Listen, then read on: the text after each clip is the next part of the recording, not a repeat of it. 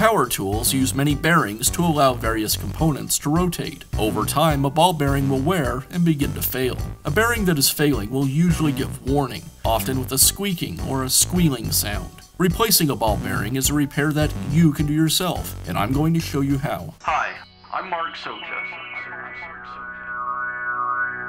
Do-it-yourself repairs like these are easier than you might think. From lawn machines to cordless drills, kitchen mixers, Outdoor grills. our how-to videos walk you through each repair from start to finish. So doing it yourself means never having to do it alone. Let's get started. I'll begin by removing the air filter cover and the air filter.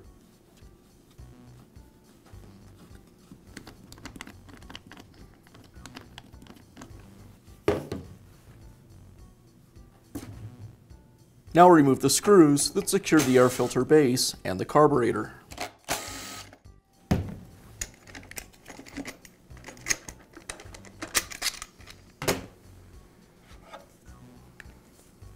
Next, I'll remove the starter.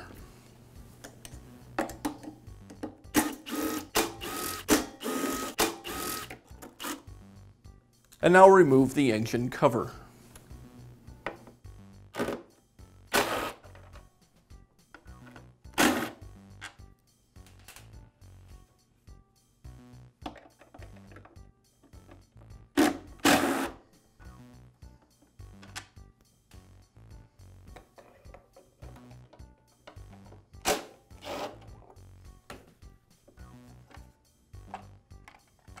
Now remove the muffler.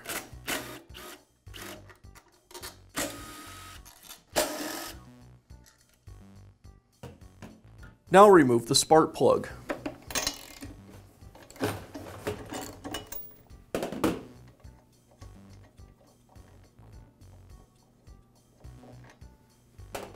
The heat shield.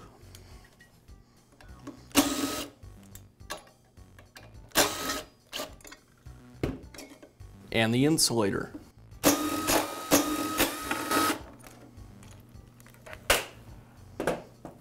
Along with the gasket. Now I can remove the cylinder.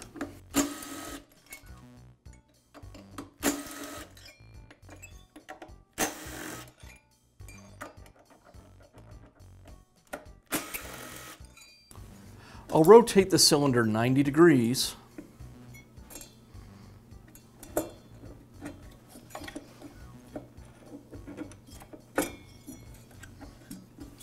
And now I can pull it away from the piston.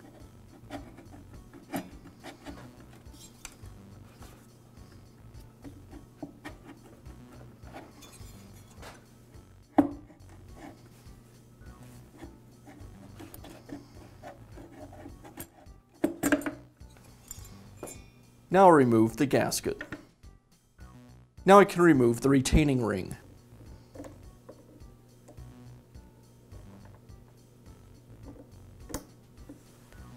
With the retaining ring removed, I'll use a small pick to push the piston pin away from the piston. And now I can remove it. As I do, I'll be careful that I don't drop the bearing and washers down into the crankcase.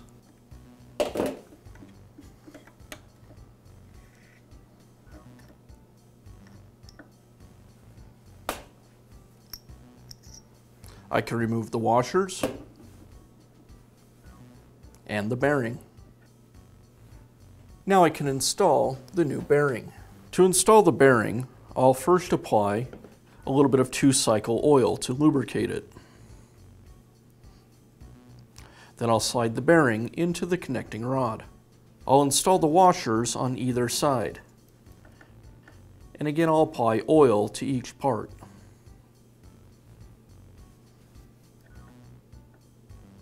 Now install the piston. The arrow on the piston should be pointing towards the exhaust side of the engine. I'll apply some oil to the piston pin and insert it through the piston and into the connecting rod.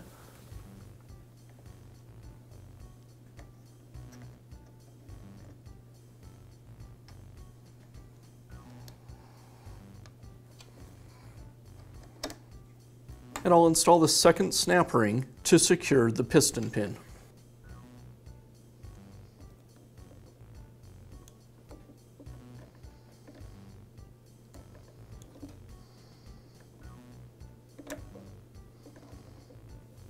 I'll make sure that the snap ring engaged in the groove all the way around.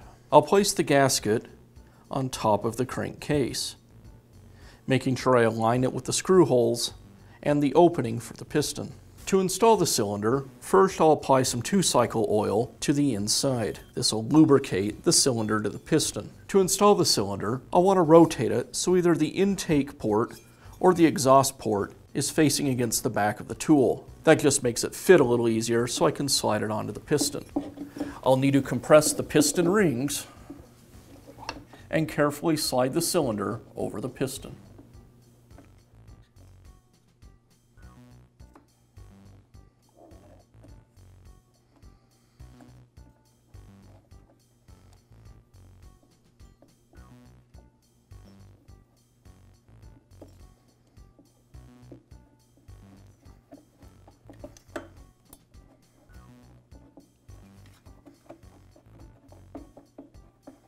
Once the cylinder is past the piston rings, I'll rotate it again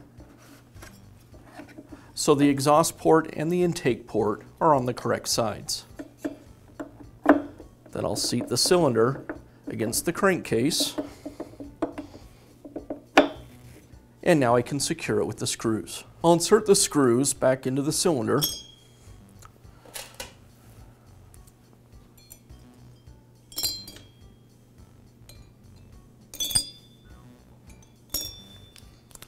And I'll use a long screwdriver to secure them.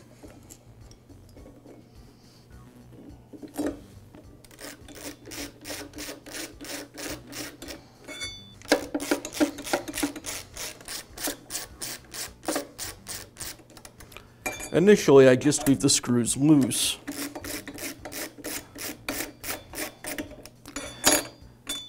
Then I like to manually rotate the engine over, and this will help to center the cylinder.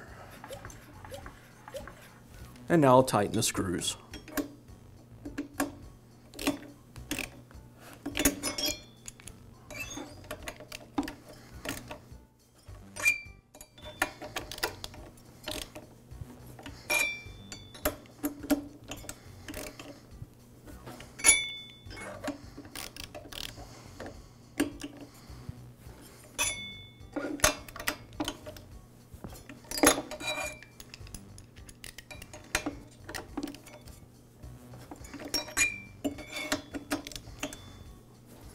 Now reinstall the insulator and gasket.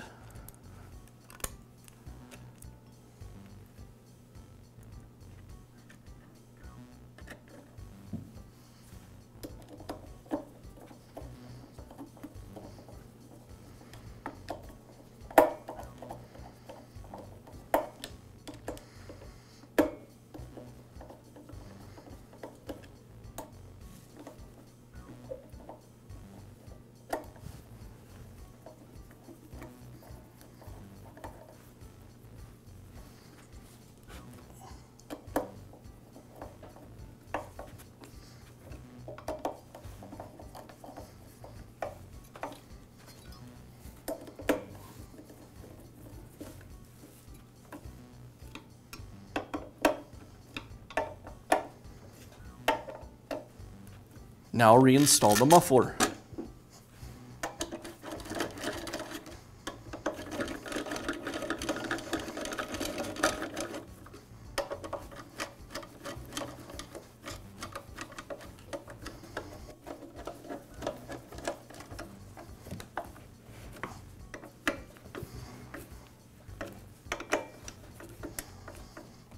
Next, I'll reinstall the heat shield.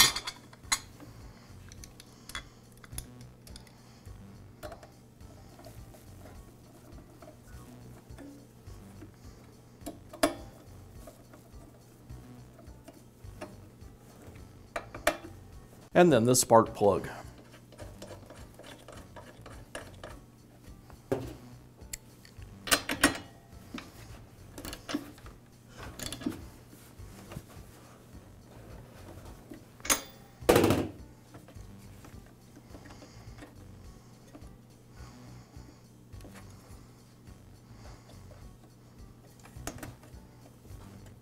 And now reinstall the motor cover.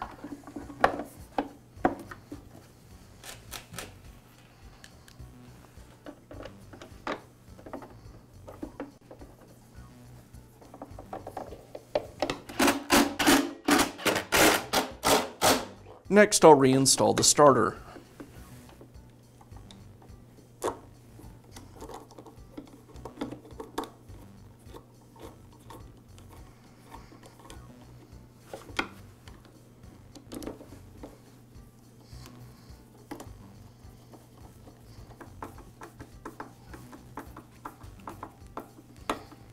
Now I'll reinstall the air filter base and the carburetor.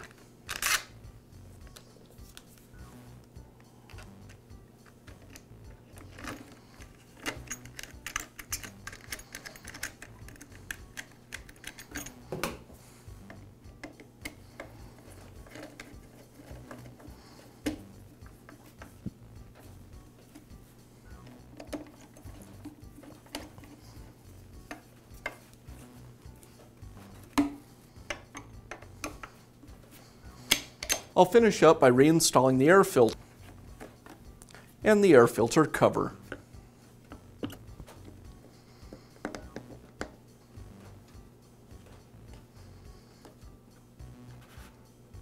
And now you know how to replace the bearing in your small engine. Be sure to check back often for new videos and expert advice. If you found this video helpful, give us a thumbs up And leave a comment.